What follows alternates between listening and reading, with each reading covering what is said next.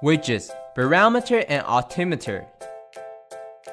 Garmin outdoor watches are equipped with a barometer sensor. After calculations in the device, you can easily view height and pressure information while you are active through the widgets on your watch. The horizontal axis of the altimeter and barometer widgets represents time, and the unit of the vertical axis can be switched according to your needs. The altimeter can be switched to meters or feet, and the barometer can switch between the inch, mmHg, millibars, hectopascal for units. Please note that the barometric pressure data here is the QMH, which means it is the atmospheric pressure that adjusts your current altitude to the mean sea level for a uniform standard.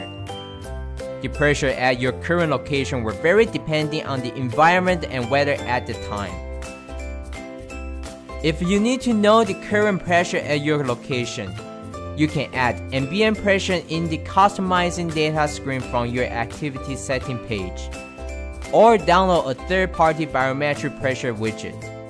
On the barometer or altimeter widget page, press the start button to enter the setting page.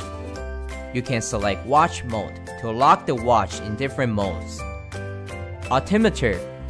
The watch will lock in altimeter mode and all changes in pressure will impact the elevation reading. Barometer. The watch will lock in barometer mode and all changes in pressure will be considered due to weather and changes in ambient pressure. Auto. The watch will monitor changes and automatically switch between two modes.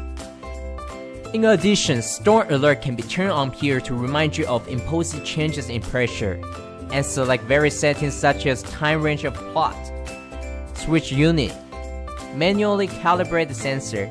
If you want to know how to add widgets or custom activity data fields, please see the related videos. Thanks for watching.